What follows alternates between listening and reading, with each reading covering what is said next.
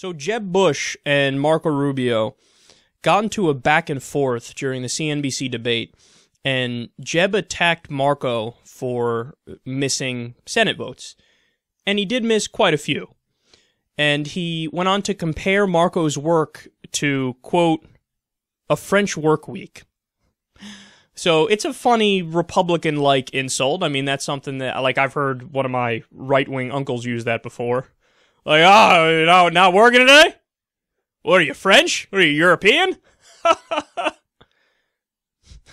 It's so sad because, like, they think it's like a gotcha, but in reality, it's only a gotcha, like, against them. I want to work every day until I die and be miserable. You're so stupid for not wanting to do that. It's so sad. But the French ambassador heard that and fired back. So they say, quote, this is from the International Business Times, he took to Twitter Wednesday night to defend the idea of a French work week, a tradition adopted in 2000 that sets the legal maximum of employee hours at 35. He noted that despite the requirement, French people spend an average of 39.6 hours a week working, more than the Germans, who work 39.2. So that's interesting, and I didn't even know that, to be honest, that the French actually technically work longer than the Germans do, because if you believe the stereotypes, it's the opposite. The Germans wake up and they're like, Das, ja! Must go work! That's terribly offensive. I apologize to all my wonderful German listeners. But they do get, you know, the label has followed them for a long time now, hard workers. Whereas the French are like, oh, you know, all they do is fucking smoke cigarettes all day and eat cheese and get blown. Apparently they're doing a lot more work than people thought.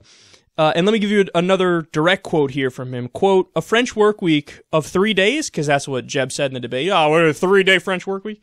A French work week of 3 days? No, but a pregnancy paid leave of 16 weeks? Yes, and proud of it. All right, so I like that follow-up better. Like, I understand the first follow-up where he's like, actually, it's 35-hour work week, but we technically work 39.6 hours. I actually don't even like that response that much, because you're actually giving into Bush's premise that, like, you know, it's good that we should work more and we want to work more, and here, see, we don't work 35, we work 39.6, so we're not lazy. No, I want, like, a real counter-argument to that, and that smells more like a real counter-argument, where he's like, no, you know, we get 16 weeks for paid maternity leave. Yeah, we have that by law. We like that. We're proud of it. You should have said that about the 35-hour work week, too. Like, fuck you. Yeah, we're proud of the 35-hour work week. We should make it fucking 30 hours. Because, again, it goes back to this idea or this concept, which is so pervasive in capitalistic societies, that you solely exist for economic reasons. You're a spoke in a machine. You rent yourself and your labor on the marketplace to an overlord who throws you, you know, some money at the end of the week. There's something that's somewhat degrading about that. Now, I'm not an anti-capitalist, as everybody knows. I believe in a hybrid system. I believe in social democracy. But we shouldn't, I mean, how quickly everybody gives in to this idea, this right-wing, honestly silly idea, that, like, you brag about how much you work. This all goes back to the Puritan work ethic, which is the fundamental idea that work in and of itself is a good. Just by definition, work is good. Doesn't matter what you're working on. As long as every day you wake up and you go to work, oh, then you're a good person. I think that idea is comical. I mean, shouldn't there be a balance? Like, I get it. You know, life isn't all puppies and rainbows, so we can't wake up every day and just have nothing but leisure. And I think most people are with me on that, and they understand that. They're reasonable. So, okay, but let's figure out the right balance. How much should we work? How much time should we have off? And shouldn't the starting position be, at a time when we have technology and machinery that can do most of the work for us, why shouldn't the starting position be 50-50? Half the time you work, half the time you're off, and then we'll have a debate and a discussion from here on out as to how we should structure our society and how we should make it work. But from the right, the default position is like, you work every day!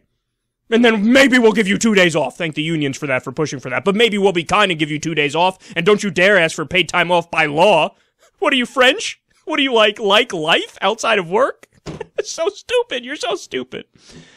So if anybody's wondering, why is it that George... No, that's hilarious. I almost called Jeb Bush George Bush because they're very similar. If anybody's wondering why Jeb is doing so shitty in the polls, this is probably one of the reasons why here. I think most Americans agree with me on this, where they view like this mocking of time off as like, what the fuck is wrong with you? We're overworked and undersexed. Yeah, give us more time off. The French are right. We're wrong.